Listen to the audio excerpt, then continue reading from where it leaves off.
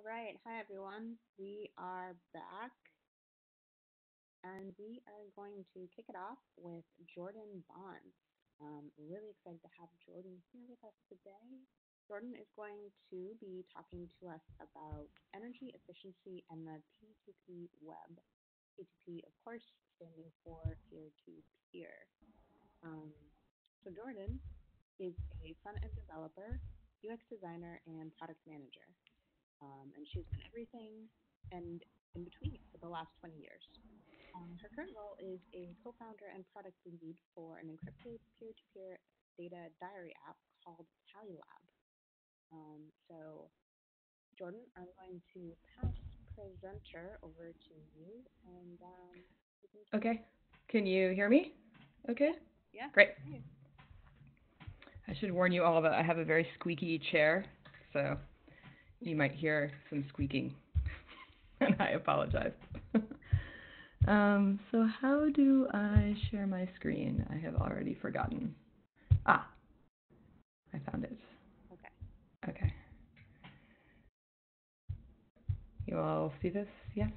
Yeah, we see it. Okay. And it's full screen? Yeah, perfect. Okay. Great. So far, so good. Okay. So, yes, my name is Jordyn Bonds, and I will be talking today about energy efficiency and the peer-to-peer web. Specifically, I am exploring the question of whether a peer-to-peer architecture is more or less energy efficient than the web's current favorite architectural model, client-server. And if none of those words make any sense to you, if you have no idea what an architectural model is, it's cool.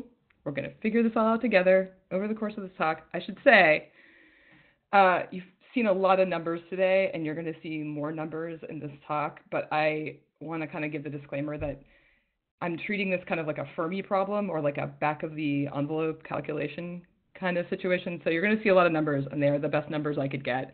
But really, this is like a comparison of different systems. So it's like the differences between them are what's going to end up being important. So try not to dwell too much on the numbers. Okay, so who am I? I am currently the co-founder of TallyLab. And TallyLab is a data diary app that is peer-to-peer in part right now, and we are incrementally moving toward being fully peer-to-peer, which is why it occurred to me to ask the question of whether it's actually more energy efficient or not.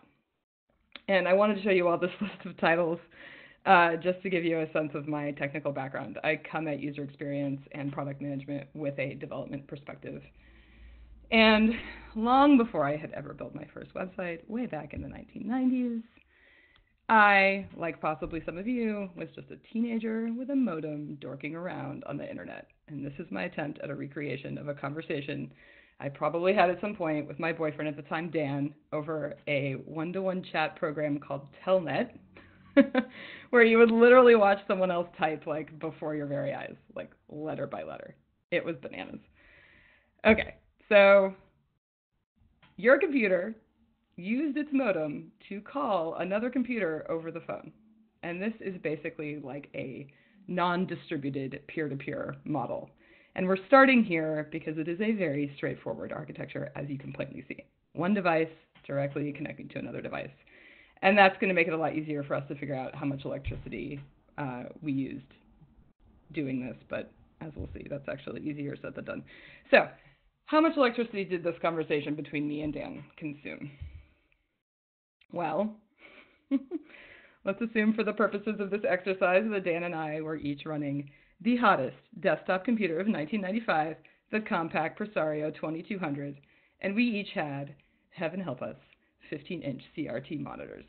It was the Stone Age, people. And we had them on at full brightness because those are the numbers I could find. So earmark these in your mind. And we're both connecting to the internet via 33.6K modems. Not the best of the time, not the worst. And to be honest, I feel like I was maybe using like an 8K modem, which is 8K. That's like terrifying to consider. But I'm trying to be conservative here with regard to energy, so we're going to go with the Primo 33.6. Still not that energy intensive, though, compared to our other components, as you can see here. And this was all over the phone line, of course. And I had to actually use DSL numbers here because it turns out that people in the 90s didn't really care how much electricity it took to make a phone call and did not record that information anywhere for posterity on the internet that I could find. Obviously, feel free to fill me in if you know those statistics. You can find out what the voltage is that goes across a landline, but the phone call itself remains shrouded in mystery. Okay, so let's assume that Dan and I talked for 1 hour because easy math, and also if there's one constant in this universe, it's that teenagers are going to chat for as long as you'll let them, right? So this is our entire system. Seems maybe complex, but it'll get way more complex after this. So what's this all add up to? A grand total of 236.2 watt hours. Perhaps you do not have a good intuitive sense of how much electricity a watt hour is. That's fair. It is about 4 60-watt incandescent bulbs, all burning for an hour. State-of-the-art tech in 1995. And if we've all been doing our job for the last 24 years, that touch point shouldn't be very intuitive for you either. I'm hoping none of you are burning any incandescent bulbs in your house. So I've translated this all into mobile phones for you, which is, this is like you charging and draining your mobile phone for 40 days, more or less, give or take, depending on your phone and how you use it. So that's cool. There's a lot going on on this screen right now. But what if we paired off every person on the internet in 1995 for a special hour-long telnet chat with another person on the internet? How much electricity would that take? Here is our 236.2 watt-hour telnet call times 4.4 million people, which is, according to Cisco, how many people were, quote, on the internet at the time. And I'm really not sure how they define that, but we're going to roll with it. That comes to 519.64 megawatt hours. So we're going from watt hours, blowing right past kilowatt hour, and we're going to megawatt hour. And 1 megawatt hour is roughly equivalent to the electricity used by 330 homes in an hour. So 519.64 of them is like we added 171,481 entire homes with all of their light bulbs and TVs and refrigerators and who knows what else to the grid for an hour, which is actually extremely messed up if you think about that. Just having a text chat required all of that electricity. That is wild. And, you know, we could have just called each other on the landline, although hard to model since we don't know how much electricity that used. So this is a rough sketch of a non-distributed peer-to-peer architectural model and the energy it requires, or at least the energy it required in 1995. But we actually had graphical websites and the browsers with which to view them in 1995. If some of you were alive then, you might recall. Behold the glory of Netscape.com in 1995. A lot of gray on gray happening here. What if I wanted to use my dial-up modem to access this website? Better question. What if all 4.4 million of us wanted to do that at the same time? You can't really do that with a one-to-one connection over a phone. You'd have to, like, get in some kind of weird hold line. Like, imagine typing Netscape.com into your browser and you get a message that's like, your 50th in line to see this, like, beautiful gray on gray website. I don't think that would have gone over very well, especially then given how long it would have taken to, like, download that graphic we're looking at here over your 8K modem. So clearly we need an architectural model that can accommodate many, many machines accessing the same content at the same time. Yes, it's the client-server model. Here it is. Behold. You, the browser of the web, are the client, and the place where the web lives is the server, which has specialized hardware and software to make handling thousands of concurrent connections possible. And this, folks, is still the architectural model of choice for roughly 90% of today's internet. You are looking at it in vastly simplified form. Because, of course, today, you're likely connecting to the internet via fiber optic cable instead of DSL. And actually, even more likely, you're on a mobile device, which is either connected to Wi-Fi or it's continuously pinging cell phone towers. And if we're going to be really honest, this gets very complicated very quickly. We have to account for, like, interchanges and content delivery way stations and external databases and all manner of devices involved you looking at a website on the internet. It can get pretty crazy. So let's make this a little easier for ourselves. We are going to download a song. That's it. How much electricity does the client-server model use when you download a song from the internet? And we're actually going to specifically download What's Going On by Marvin Gaye, a classic tune with enduring themes. I'm sure you'll all agree. And I am going to use something for this model that I like to call emoji algebra, because our only alternative is to do the actual math for this, which involves extremely small numbers that are best expressed in scientific notation, and I promise none of you want to see that. I didn't want to see it, but I took a hit for the team and translated all of this into graphical symbols, because that's all any of our crazy internet-addled brains in 2019 can handle. So, our main characters in this fashion play are the server, our laptop, and a router. This is the router. This is representing the pathway that the MP3 is going to take from the server to our laptop. Seems pretty simple, right? Okay, let's calculate some electricity here.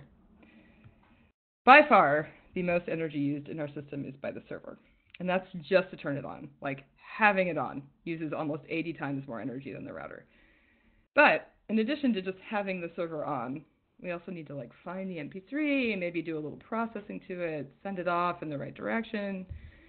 So perhaps you noticed, and perhaps it didn't even register, a tiny little sliver that I added to the top of that column there for processing.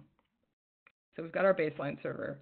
We've got a little bit of processing on top. These are as proportional as Google Sheets would let me make them. I tried. Okay, so we actually have a far bigger problem with our server, which is that it gets very hot while it's working. So we have to use even more electricity to keep it cool. And it actually takes 1 watt of cooling for every watt of processing we do. That is double the energy just for cooling. And honestly, it could be as high as triple. I saw some hardware combinations that suggested it would be triple. Terrifying. But we're being conservative here, so we're going to stick with double. Okay, that's our server. Next up, the router. That's it. Adds just a little bit of electricity as advertised. Except, oops, there's 13 things we could conceptually call routers between us and our server. So to go from the server to our laptop, we do not just go through the router at our house and that's it. No. There are, on average, 13 hops between us and any data we're looking at on the internet. And again, I saw some models that suggested it could be 50 hops or 100 hops. This is crazy. I saw many outrageous stats that would just turn your hair white, but on average, 13. So we're going to go with that. That's our router. We've got our server, we got our router. What about our laptop? There it is. That's it. The laptop is really the least of our worries in this system, and that is going to become important later, so file it away in your mind. Our energy hog here is definitely the server and the data center where it lives, not our laptop. But, so, for this client-server downloading a song from the internet situation, how much electricity do we use? A whopping 0.0328 watt-hours to download What's Going On by Marvin Gaye from a server. That is a little more than half of 1% of your cell phone's daily charge, which I cannot depict here because it's just too small. But as we did with the last example, what if we applied this model of getting and sending data, the client-server model, to the entire internet? Because keep in mind, 90% of today's internet does use this model. So this is our actual burn rate. I told you that you didn't want to actually see that. I was not lying. And this number, 14.6 terabytes, is the amount of data that we transferred, all of us collectively, humanity, via the internet every second of every day in 2017. And as other talks have, I think, done a really good job of illustrating, this is a wild estimate. I got this, I can definitely send you the sources for these numbers, but it could have been double that. Doubtful that it was half of that. Either way, it's bound to be way more in 2019 than it was in 2017. But 2017 was the most recent number I could get. So yeah, that amounts to over 3 million megawatt hours, but like every second, which is confusing to think about. Don't worry. Again, it's just a number that should represent lots and lots of electricity to you. And in fact, it's possible that it was way higher. This is one stat that I found for the amount of electricity the internet used in 2017. So again, it's possible that my assumptions in this model were way too conservative, but wanted to err on the side of caution here. So there must be some reason we're using a client-server model, right? Because energy efficiency is not it. So why are we using this model? The most appealing aspect of using a client-server architectural model for a website or an app is centralized control. What is so great about centralized control? Well, the fact that one entity can control the servers for an app or website makes it fairly straightforward to scale, maintain, update, or push updates out, and back up said website or app. Basically, if you control all the machines that the code and the data live on, and I'm using the word control kind of loosely here because a lot of this happens, in the cloud, not on premises on a machine.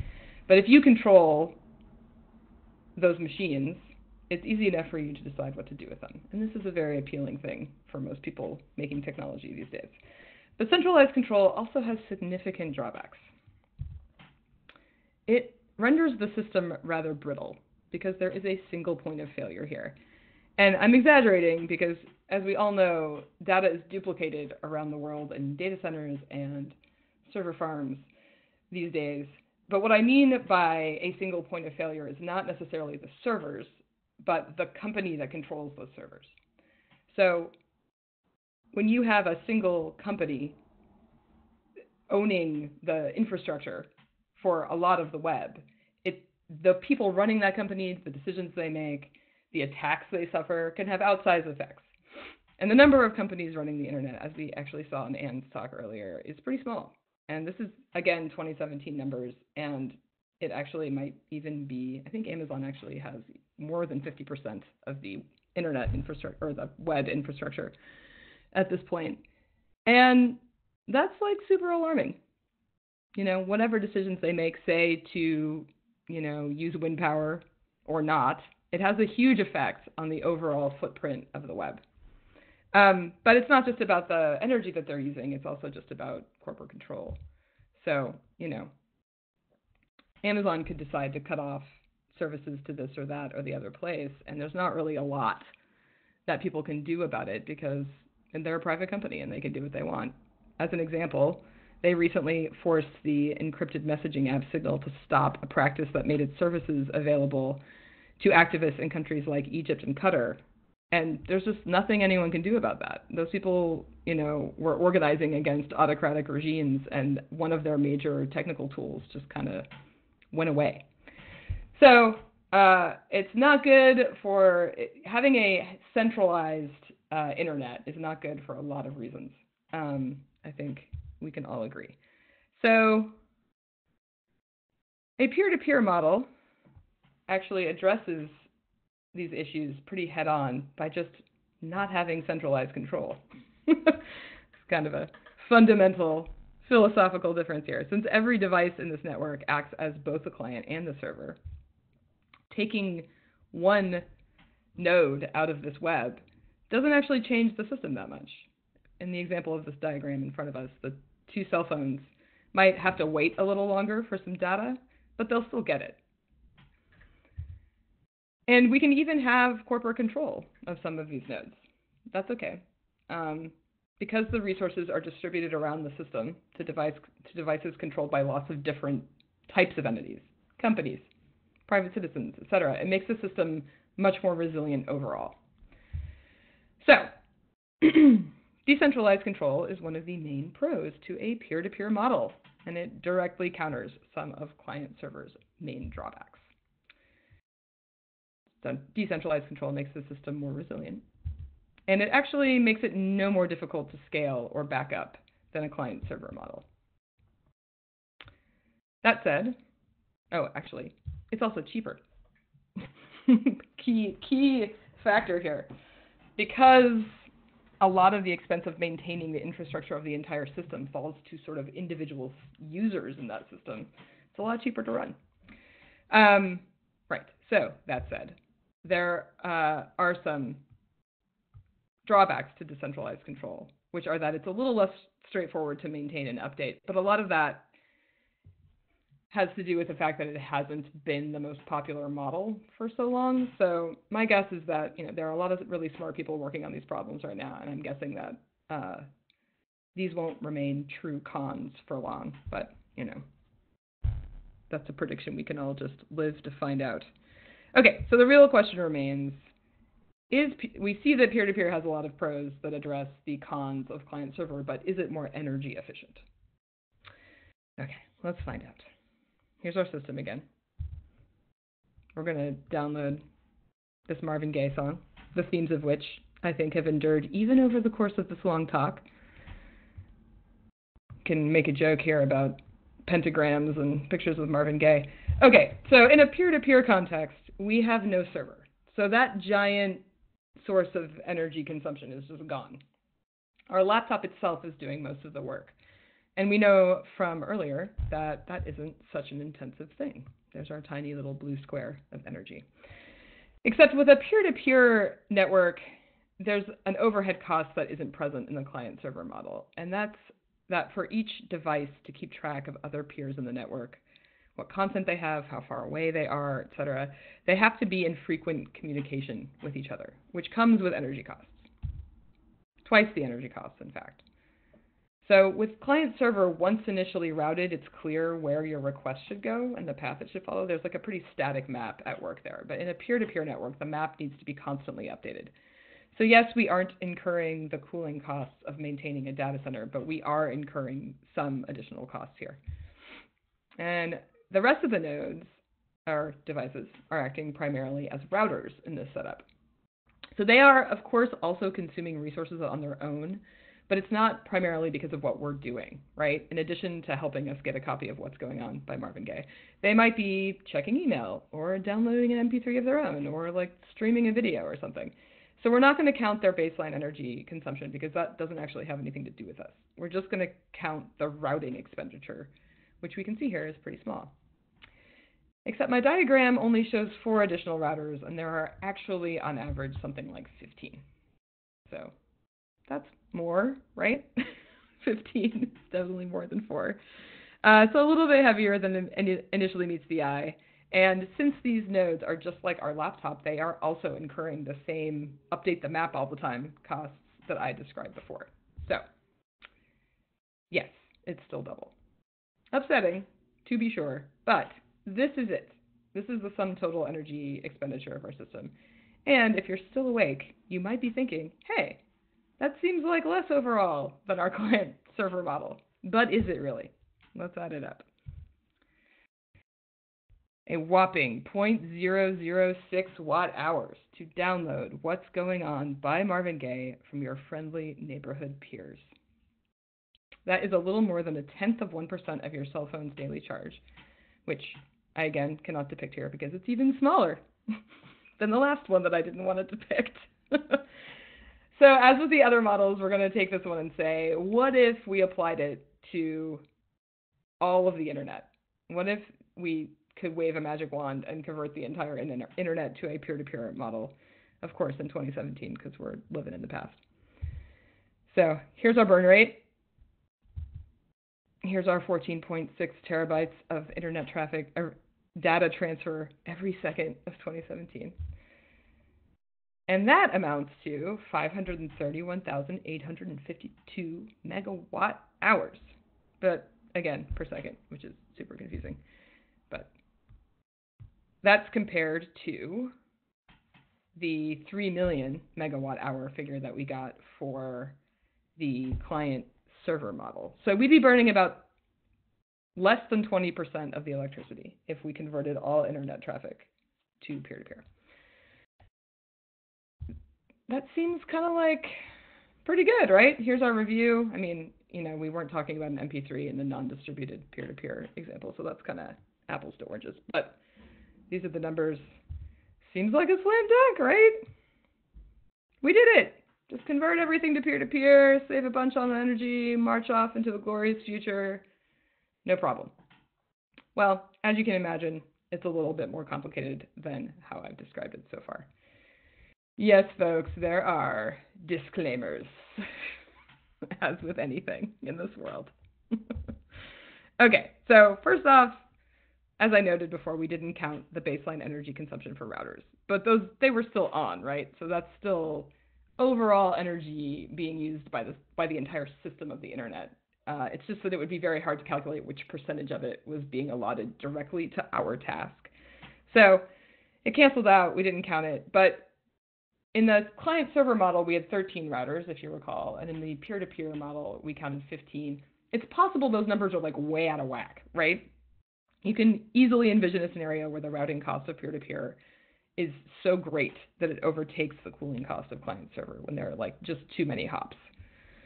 We'll get back to that again in a second. But the other disclaimer is downloading an MP3 is a pretty light task computation-wise. There's like not a lot of processing involved in doing that. And there are many emerging technologies that distribute computation as well as data, a sort of peer-to-peer computational model. So we're going to have to wait and see what that ends up doing to the overall impact of the, electricity that the internet is burning. But it's just something to sort of keep in your mind that the example I used was, extremely simple. However, this is a pretty good time to acknowledge something that many of you may have been thinking about throughout this talk so far, which is the ecological blight that is Bitcoin. Bitcoin is peer-to-peer, right? So you've been told. And it is using up all of the electricity on planet Earth, so you have also been told. So is it the peer-to-peer aspect of Bitcoin that makes it so energy intensive? Thankfully, no. Yes, everyone owns a piece of the ledger that keeps track of who transferred Bitcoin to whom, but that follows the same model we just analyzed with the same energy overhead. So why is it then that Bitcoin uses so much electricity? Well, because in order to find or mine new Bitcoin, one must do a bunch of random arithmetic. That's like how the system was set up. You do random arithmetic over and over and over again, and it's like buying a lottery ticket into discovering more Bitcoin. So that arithmetic is not like 1 + 1 style arithmetic. It's way more complex than that, and therefore requires way more computing power. And in fact, the more Bitcoin that is mined, the more computing power it takes to keep finding it, which of course uses ever more electricity. Mining Bitcoin, I feel like, can kind of be seen as like a way to convert electricity directly into wealth. Like the wealth one accrues is directly proportional to the amount of electricity one burns, which I think we can all agree is like not what we're looking for if we're trying to conserve energy, which we are. But the problem of Bitcoin, and my little sort of like sidebar on that here, leads to my third disclaimer, which is unintended consequences. There are undoubtedly going to be unintended consequences of widespread adoption of peer-to-peer architecture. It will enable things we haven't considered, and those things may end up being very energy intensive. But even with these disclaimers, I don't think we should call client-server versus peer-to-peer a complete wash with regard to energy efficiency. To go back to my numbers here, the potential savings is just too great to ignore, just like on a system architecture level, especially considering that there are strategies the builders of peer-to-peer apps can employ to address some of our known knowns here. So what are those?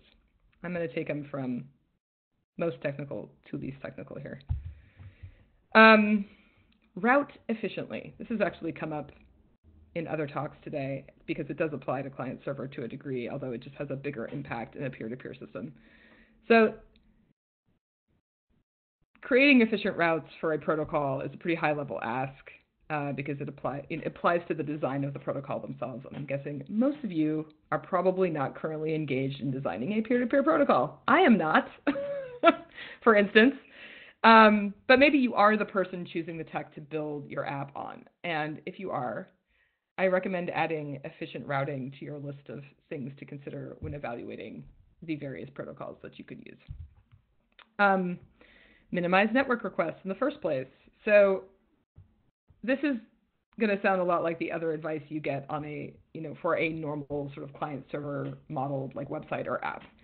And that makes sense. The laws of physics still apply here, right? So conserving energy is still conserving energy. You can minimize network requests by caching assets locally, only requesting or delivering the assets as they are needed, only use the maximum size that is needed. Oops. But there's an additional sort of category of strategy here that applies specifically to peer-to-peer, and I find it to be the most sort of inspirational aspect of this topic. And that is that instead of trying to go out and find a green host, for instance, to host your website, you get to think of yourself as the web host. You get to make the choices about your home and office that will drive a more sustainable internet overall. And this is very in keeping with the underlying philosophical view of peer-to-peer networking, which is that each person in the network has no more or less power than any other person, and each person's decisions affect the network as a whole. It's a very democratic, utopian idea, and it's a big part of why this model is gaining traction at this moment, I think. So it also turns out to be more energy efficient. So isn't it nice when life works out like that? Okay, so that's it for me. If you've got questions or comments, or if you would like a list of references, I did not include them in the talk, and there are many, many of them. Holler at me in the Slack, or email me, or tweet at me, or, just internet me. Thank you for